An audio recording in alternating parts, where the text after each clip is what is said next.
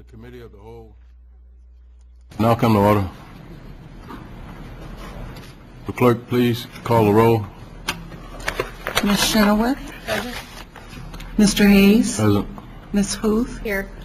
Ms. Pat? Present. Mr. Otto? Present. Mr. Whalen? Ms. Wyman? Here. Mayor Satterthwaite? Here, and Mr. Whalen called this morning, and he's recuperating from a recent hospital visit, so he's not going to be able to attend. Are there any additions to the agenda? If not, we'll have approval from the minutes of the previous meeting.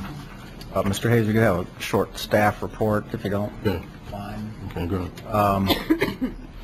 For those interested in the mixed office residential zoning district along the Green Street corridor, and in that area there is an open house for the design guidelines. That'll be 5:30 to 6:30 Thursday, June the 3rd, not this Thursday, a week after that. As I said, 5:30 to 6:30 at Lincoln Square Mall, and we'll have the draft guidelines available for review, and we'll be accepting comment at that time. Any more staff report? Mr. Walden?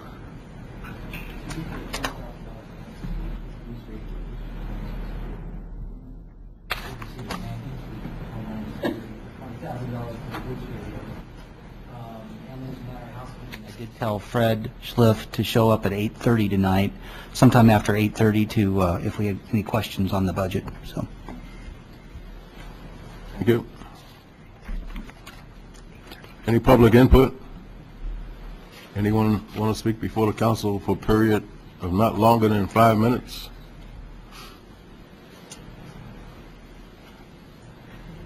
Seeing none, we'll continue. Can we have approval of the minutes from the previous meeting? Move approval. Second. You're on now. It's been moved and seconded that the minutes from the previous meeting be approved. All in favor, say aye. Aye. Opposed? Seeing none. Now have a, Everyone, I just wanted to take a few minutes to tell everyone what we've been doing at UPTV for the last couple years. So I got a little PowerPoint presentation I wanted to present.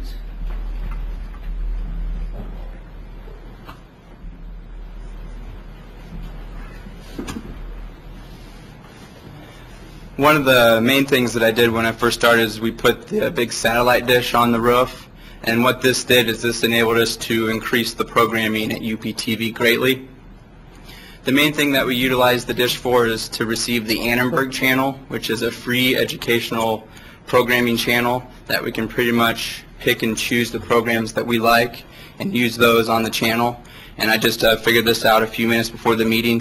We have recorded 31 different programs, and we have 173 DVDs of those programs, and there's about 2 hours on each DVD, so we're looking at about 340 some hours of programming that we've increased by just by using the Annenberg channel. The dish also allows us to get feeds from FEMA, the Federal Emergency Management Agency, and we basically utilize that in-house for the fire department. If there's a program that's coming on, Rex will let me know if they want it, and we'll tape it for them. We also did record the Fallen Firefighters Memorial. It's a big, it was 4 hours of programming that we did utilize on the channel, but for the most part, that's in-house. And there are a few public works type programs that if that department wants something, they can let me know, and we can record that from the dish as well. Currently, here's kind of a look at our rundown of our programming equipment. We're currently running on 5 DVD players and 5 Super VHSs. There's the rundown of the equipment there: 2 DVD recorders, 2 Casablanca editors, 4 DVD players, 5 SVH players, bulletin board, and our production camera, which is what we utilize to produce our own programs. The 2 Casablanca editors, one is used in-house for us, and the other one is utilized by the public access members. I wanted to give a little bit of a rundown of some of the programs that we've been producing here at UPTV. We've been trying to increase that since I've got here. That's one area we've been trying to improve. This is just a rundown of some of the programs that we've been doing. Profiles, which I'll expand on that a little bit later. Early history of Urbana, we did 2 parts of that. We recently did an update on the library renovation. We did a program on the market at the square. We have a program we did called About UPTV, which basically informs the public about UPTV and how easy it is to come in and be a public access member. Did a program in collaboration with Champaign on West Nile. Have done some fire prevention programs with the fire department. Did a program on the Aquatic Center when they were building that.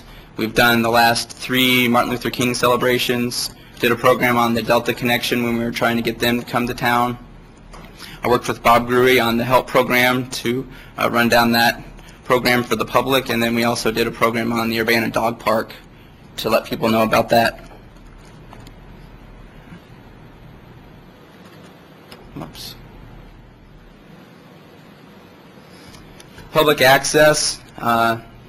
When we decided what we were going to do to try to improve that, the first thing that we decided to do, and this was an idea that Danielle came up with, was to get free membership. It wasn't a large amount of money that we were charging people, but we just still felt it was a roadblock that was there, so we started to give free membership to the public, and that has increased our membership. We had about 20 members before, and we now have 65, so membership has tripled since we've done that. We have 2 new public access cameras. We purchased one Panasonic Mini DV cam, which is pictured right there on the upper left, and it was checked out so much that we ended up purchasing a second camera. And we did utilize this new space. The space, it's not new space, but the space over here on the left side. It opened up and I jumped on it, and we've moved all of our editing equipment into there, so we have kind of an editing suite instead of having everything crammed into the office on the other side. The Urbana Public Television Commission has also grown since I've been here. Here's a look at some of the members now. Mr. Hayes is the council member. Danielle actually stayed on as a community member. Barb Gladney is an appointed member. Kevin Maxson is a community member. Kathy Jessup is from the school board. And then Kathy Wicks is a person that we just added. She's from the library. Dana Mancuso is from the Park District. And Greg Bazell is a public access member. So we decided that we'd bring in someone who's involved with public access and add them to the commission as well. So that's the look at the commission now. And our next meeting is June 11th at noon here in the council chambers in case anyone's interested. Looking at outreach that we've done, we've tried to make ourselves visible at the last couple sweet corn festivals. A couple years ago we got a booth, and then this year we were out filming footage with the public access camera and handing out koozies and things like that. We've put a couple articles in the Eye on Urbana. We had an open house here. We had a public access membership meeting. We also produced a commercial. I don't know if anybody has seen it, but we had a commercial and basically provided it to Insight, and they air it randomly on all of their cable channels, so you can see that at any time. We also did a logo search. We had a class out at Parkland, create a bunch of logos, and basically we put a little committee together and tried to pick which one we liked best, and that what you see there on the left is what we came up with. It really utilized it to the full extent yet, but that's what we've chosen. On the Channel 19 TV guide, for anybody that has cable, that has the rundown of all the programming, we got UPTV's program listing on that. Normally you would just see community programming, but we've got all of our programs listed on that. I have to send the information monthly. We've contacted several organizations. We sent letters and made phone calls trying to get more organizations involved. The About UPTV program that I told you about, that was trying to get people involved with public access. We've got that posted on our website now. So if you want to watch it over the web, you can watch it over the web. We also started broadcasting all League of Women Voters meetings. So we've been broadcasting that for about a year now. So once a month they come into the chambers and we record that and we play it back throughout the next couple weeks. And we also have made several improvements to our web page that I wanted to show you.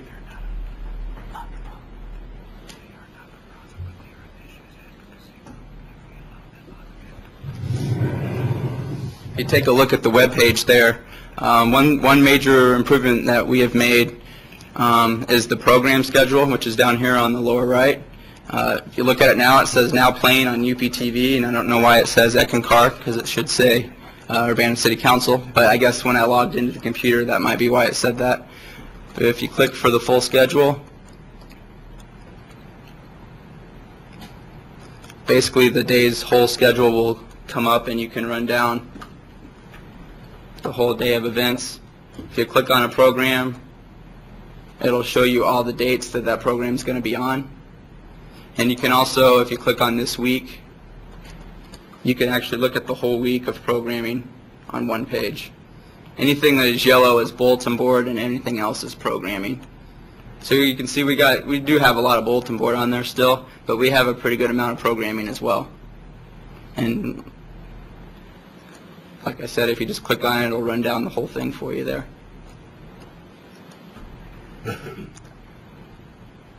Also, on the over here, right across from the schedule, this is in conjunction with IS downstairs, but we are posting all the city council meeting video on the web now. So anyone that, if they want to watch the city council, they can. We don't do it live yet, but they can from home log onto their computer and click on the clips and watch the city council meeting. And it's broken down by agenda as well, so they can find the part of the agenda item that they want, the issue that they're wanting to look at, and they can just click on that and watch the clip.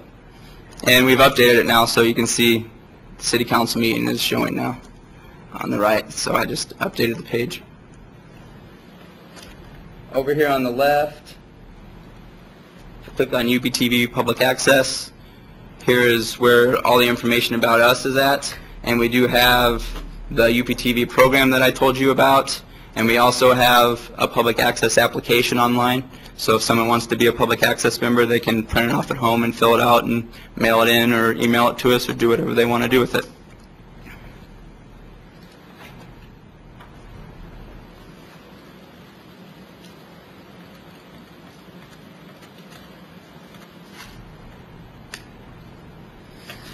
Okay, the UPTV Profiles program. I told you I was going to expand on this. This is a program that we recently started just this year.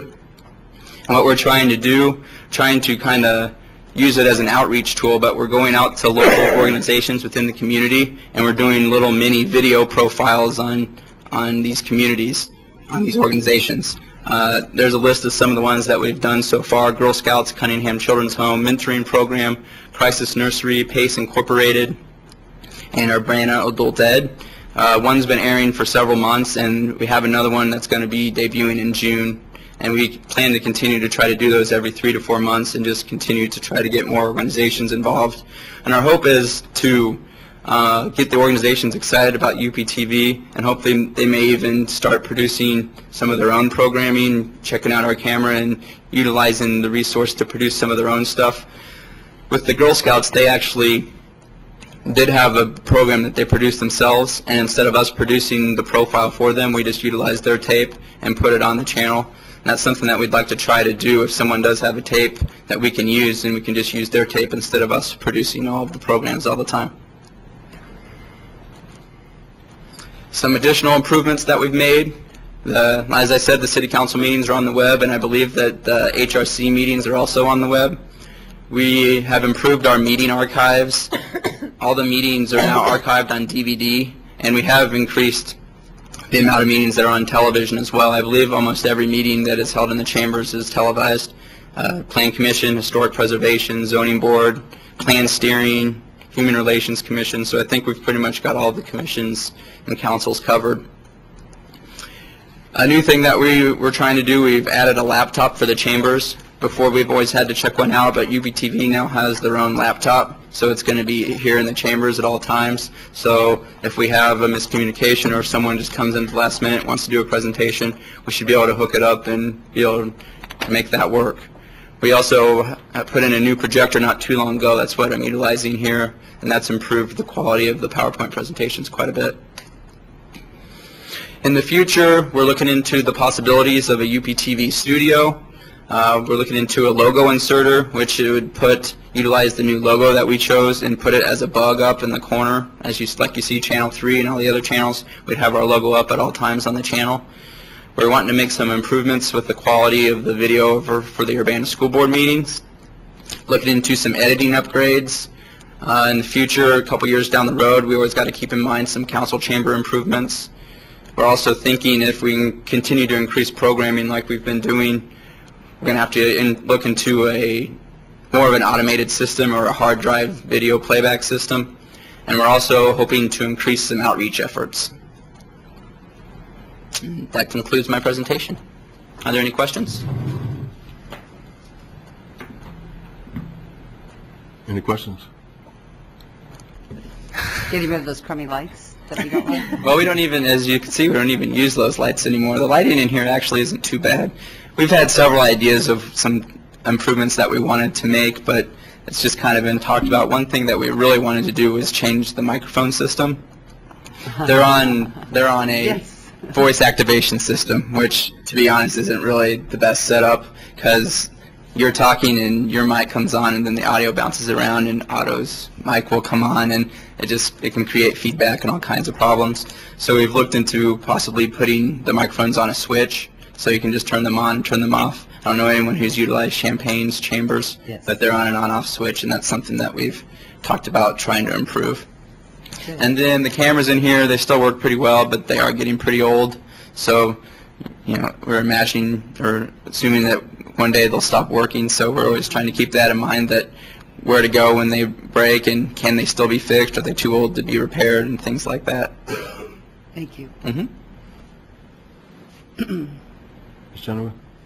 I wanted Chris to elaborate a little bit on the UPTV studio, because one of the things the commission has been working with the staff with is just the concept of how to have people have public access, and people have jobs. This isn't meant to be something for people who have this as their hobby and they're putting in intensive amounts of tens and 20s and 30s amount of hours just for a few minutes of programming. And so one of the things that we've looked at is creating a studio with live call-in shows so that it's real time and there's not a pre-production component to it. And there are quite a few forums and things that people want to do in discussion forums, et cetera. So maybe Chris can elaborate a little bit on what we're looking at. We're talking as early as June, having maybe not the call-in feature, but the studio over here to work in that way. Maybe Sure. I recently took a trip to Chicago to CAN TV, the Chicago Access Network television in Chicago, their access channel, and they have a room slightly bigger, but not much bigger than this room over here, and they utilize it as a studio. So basically, we're going to take the space over here and make it into a studio, throw a desk in there, mount a camera in there, throw in some lights, run some wires back and forth between the control room over here, and basically set it up that we can, if we want to do a live talk show from over there, or we can just turn on the camera and go live at any time. So we're looking at utilizing that space as a studio. Danielle said some stuff about a phone-in possibilities, and that's something that we're looking into. Could utilize email as well if you wanted to have a community-involved show. People can email questions, and then we can answer questions. We're not sure exactly how long it's going to take to build it, but we do have the plan set out and the cost set out and kind of how we want to situate that room. I might follow up that when I was at the NATOA conference in Miami, one of the things I was mentioned was that with PEG channels is in addition to government meetings being actually the most popular thing on PEG channels, this surprised me at the time. I also heard that shows where the mayor or the chief of police, the chief of fire can basically have a show where people can call in and ask questions, why did this happen, or what's going on here, what do you, and be able to kind of have a dialogue with the community, since television is really becoming the media of choice for many people, that and the internet. It's a way to have a feedback loop with the community So in addition to members of the public using this, I think instead of having intensive pre-production time where we're putting thousands of dollars of staff time in producing, say, a piece on the fire department, which is very useful,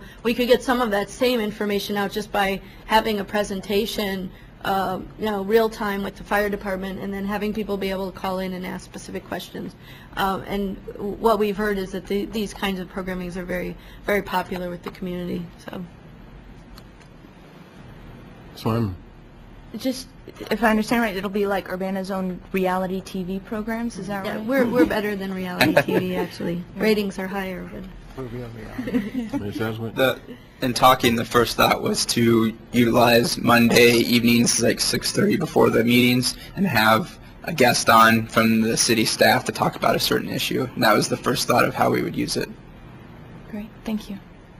There's another capability that was mentioned that I think is a vastly underutilized resource, and that is using the council chambers much as the League of Women Voters does for when they talk about an issue that's of community interest, to have that meeting be here, and it's either a panel discussion or a presenter or a combination of the two, and then people can watch that in their homes. And I think there's so many things that I've seen from the recent example is the urban planning department over at the university brings in a guest speaker, and we have for developers and city planners a lunchtime forum, but it's over at the intermodal center where there's no TV. If it was held here or in the Champaign Council chambers, why, it could have gone out to the entire community, and some very interesting things about the nature of city planning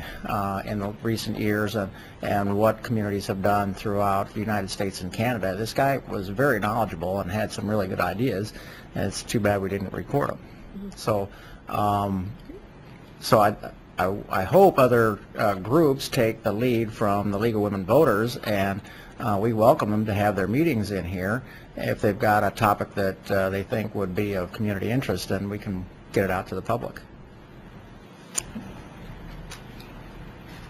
Anything else? Yeah, I just have one question. Friday, when they had the installation ceremony for the labyrinth Yes. over there at the park, I thought Cindy Pipkin-Doyle did a fantastic job creating that special dance and dedicated it to that particular ceremony. Is that going to be on? Yes, it will. We're utilizing the labyrinth footage that I shot on Friday for 2 programs. I pretty much documented the process from beginning to end, from when they had the opening ceremony and they built the labyrinth and did the landscaping. So we're going to make a big program on the whole process, but that'll take a little while. But we are going to just use the ceremony that was on Friday and play it as a program by itself and just run it on the channel as well. Very good, very good. Any other comments? Thank you very much. Thank you.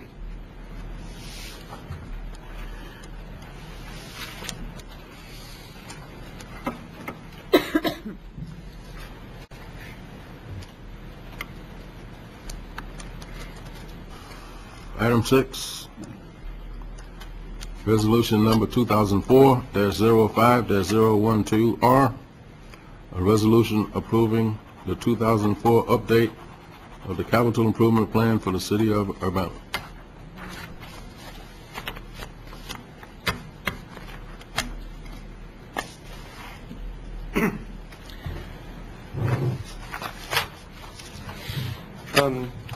Went over this last committee meeting. I didn't have a lot of other comments.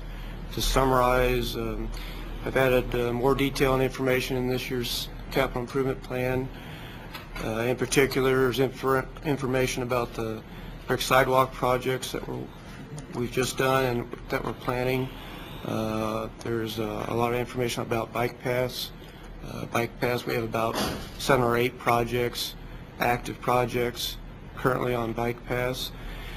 One thing about this year's project work has already started. The map on page 27 The slurry seal work was completed last week. The Oakland Avenue work is underway. The MFT work, the resurfacing work, it was bid today. And the Goodwin Avenue work, I believe, is reconstruction is out to bid. Now, of course, those projects were ones that were already in FY04. They were already budgeted. And other than that, I don't have any other comments. I was just going to take any questions that the council may have about the plan. About 2 weeks, I'm sorry. About 2 weeks ago, or the last time we went over this, Mr. Gray mentioned that there were some projects that we were waiting from the state to find out about funding for, and I think one of them was Race Street, just south of University Avenue, and I think there were some other programs or projects as well. I'm wondering if you've heard back from the state regarding funding for those issues. No, I have not heard anything recently. I don't think there's been anything recent on any of those. Thank you. Ms. Chenoweth? I had a question, and looking through, I may have missed it because there's so much here in the spreadsheets, but I know that we had discussed, I guess when I first got on council, the fact that the bathrooms in City Hall are accessible, but to actually get into City Hall, it's very difficult for someone in a wheelchair to get inside City Hall. There's not doors that open automatically like there are in many of the newer facilities. And I wasn't able to locate that anywhere in our capital improvement plan. Is there, and I guess this is looking at a projection of 10 years or so, is there plans to render accessible our City Hall? I'm not sure. I would need to talk to Bill and Pat Paletti about that. But generally, the building work is not shown in the capital improvement plan, other than there's some annual maintenance that's shown, but like the library project or any major expenditures, I think are in a separate fund. But I can ask that tomorrow when I get Okay. to So Public Works. Bruce, do you know what fund that might be funded out of? Well, it wouldn't be capital improvement plan, as Okay. Doug had mentioned, but we do not have such a project in our building fund plan either, Building fund plan? which is a non-narrative, except for the financial plan. There's some narrative on it. It just shows up as a fund. Primarily, the only projects in there are, well, the big projects that are in there are the library. But we do carry $45,000 a year that we use for improvements and repairs to existing buildings. I don't recall that discussion, but if we had discussion on that, we could look at it. Okay. Yeah, this is something that I think I raised after hearing from a member of the Cable Commission who wasn't able to get inside the building. And then there was also a member of the public who's with a local organization who wasn't able to get in without assistance. But I think it was about 3 years back. Do you happen to know if the library, the ramp going down to the library, if there's going to be like a button to push an automatic door there? I don't recall. Okay. That also So would Fred be in will the be building here shortly, fund so plan. we'll ask him. Okay, we can ask with the library. Okay, that was my only question. Any other comments? If not, a resolution be in order. I mean, Motion. a motion be in order. I move to send this to council with a recommendation for approval. Second. Moving second that this resolution be sent to council with a recommendation for approval. Any other comments? Yeah, I just wanted to add that I think it's great to see continued work on the Streetscapes program and on the downtown plan, really building on the successes and the announcements that, and the work that Ms. Chenoweth and Ms. Huth have done in developing, helping to develop the downtown plan, as well as the city resolution. Things like, items like listed third item from the bottom on page 3, the streetscapes work to include bump outs at Main Street and Springfield Avenue, other work like on Broadway Avenue. Actually, that's 2009, but the work on Main Street and Springfield is scheduled for as early as next year.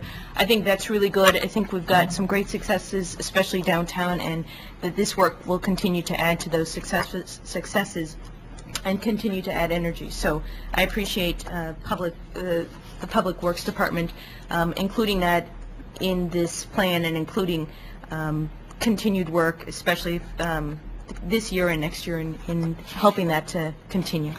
Thank you. Ms. Chenoweth. Yeah, I just wanted to praise the plan, particularly for members of the public to know the number of bike paths that we're taking on in the very near future. Florida Avenue bike path has been moved up from 2012 to 2006 with this plan. And we're looking at the construction, I won't list all of them, but 8 active bike path projects in the very near future. So we just passed our Greenways and Trails program, our plan, and that included a pretty extensive trailway system, and the city of Urbana is doing its part to implement that plan. No other comments? All in favor? Aye. Aye. Opposed? Hearing none. Passes. Thank you. Thanks, Doug. Doug works really hard on the CIP every year. He does a great job. He does a great job. Item 7, we have 2 items for Traffic Commission. Ordinance number 2004-05-057, an ordinance amending Schedule A of Section 23-62 of the Urbana Traffic Code, increasing state speed limits in certain zones. Follow road.